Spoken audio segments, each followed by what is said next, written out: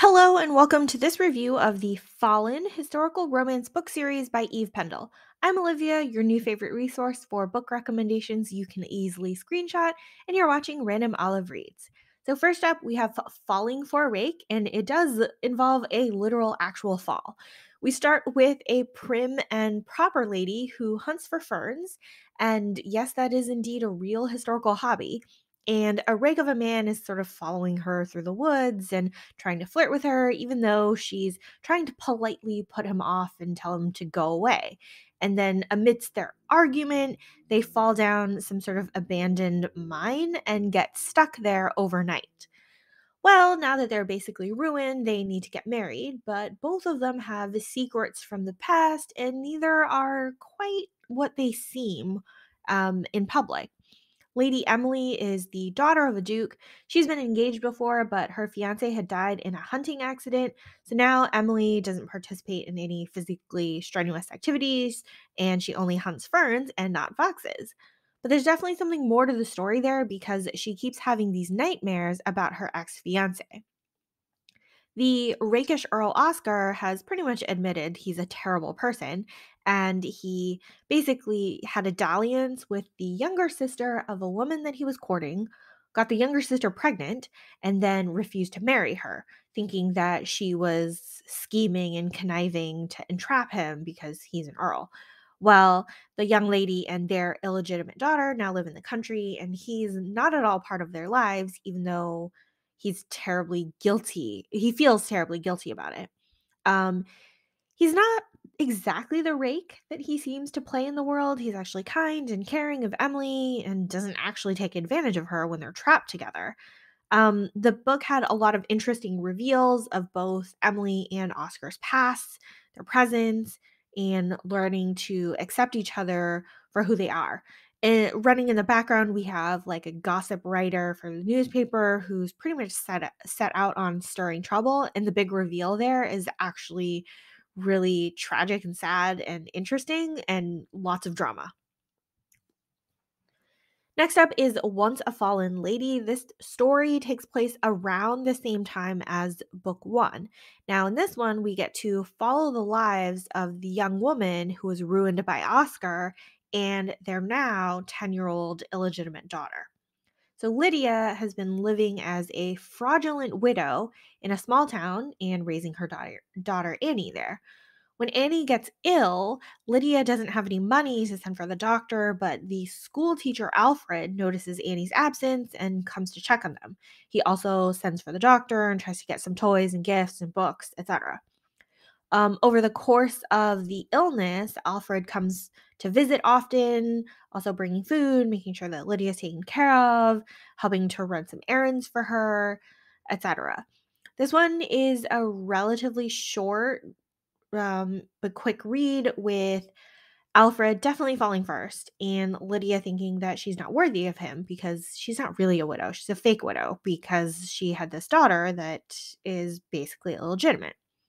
Um, in this one, it's also fun to read about a specific event that happens in book one, but now from a different perspective. So I definitely enjoyed reading these two books back to back. The third and final book in the series is Catch a Falling Duke, and this book takes place about 10 years after the first two books of the series, with Hugo, who is Emily's brother, having just inherited the dukedom. While Hugo is looking through papers in the study, he finds out that his family fortune is founded upon something horribly upsetting, like enough for him to throw up out the window. So Hugo's trying to run away from his estate, try to take some time to think, and he encounters a woman at an inn and spends the night with her. We're talking like less than 10% into the book already for what is supposed to be a one-night stand. Um, Beatrice is a lonely widowed farmer whose parents have also died and is now looking to find a man who is named in a letter that she found of her mother's. She's wondering maybe is there some sort of family connection with this guy? So she and Hugo spend the next day looking for the man, only to be met with disappointment. While Hugo ultimately admits his troubles to Beatrice and also the fact that he's a duke, Beatrice insists there's no future between them due to their differences in social standing, and they part ways. This is or pretty early on in the book. They kind of break ties. And at some point, though, Hugo finds his way to try to prove his commitment to Beatrice, taking part whatever he can get of her. So he's like off to her farm trying to like work as a laborer. And so we get to go back to Beatrice's farm, meet all her farm hands, and realizing that she actually does have a found family there. This book was a really fun way to tie things back together. We get to learn how Hugo copes with his grandfather's ill gotten wealth. After the story, there is a bonus epilogue from the author's website that is just kind of like little happily ever afters with um, Hugo and Emily and the people at the farm. So, overall thoughts, the pacing of the romance in all three of these books was really delightful. It kind of burns quick enough for you to keep interested in the characters and you're just wanting to root for them to fall in love. Definitely not a slow burn, angsty type of romance. In the background, though, of all of the romance stories, we have social justice being a very important theme throughout. It's really interesting to read about such progressive characters and how they leverage their status for good causes. I mean, from the first book, we have Oscar, who comes across as like a rake who doesn't take things seriously, but he's actually trying to influence votes in the House of Lords by making these like outrageous statements. So, kind of running counter to how he portrays himself. And then in the second book, we have Alfred, the school teacher, trying to build a school for everyone who wants to learn, regardless of like religious ties and financial ties.